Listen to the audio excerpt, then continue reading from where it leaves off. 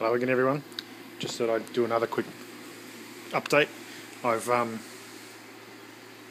got a couple other big 1200 ones down the bottom there and hooked all them up, and I actually just hit 1000 watts a second ago in the sun. That's why I thought I'd show everyone, but while I was out, sitting at 970, while I was out it was 1177, so almost 1200 watts, which is amazing for homemade, all bits and pieces all stacked together. But yeah, look, it's ticking along nicely. Everything's going pretty good. I've got a couple of little meters up the top here. I put them back on because it's nice to see what kind of power you're making.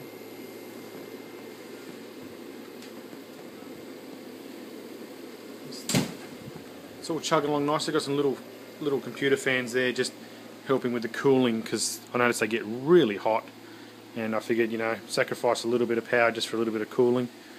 But yeah, it's all chugging along nicely there.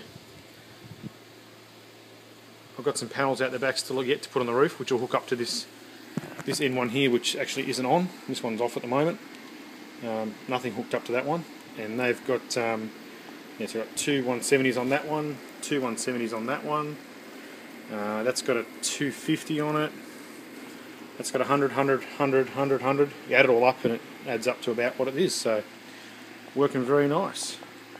It's all yeah, I'm stoked. Look, broke 1000. So well, she's just dropped behind a cloud again. So 888, good number.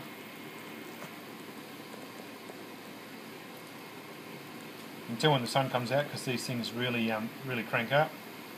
They you hear all the fans come on, and yeah. So this with the homemade and the proper professional system, I'm sitting at about 2.5 kilowatts. And yeah, look, I know I'll spend a fair bit of money on it, but it's a bit of fun. It's a bit of fun making your own power, so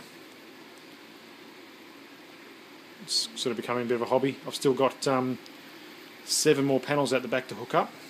They're the ones you might have seen in my other videos. I'm trying to hook to that Aero Sharp inverter, which I'm still working on, so I'll get to that later. Thanks for checking it out, and I'll talk to you soon.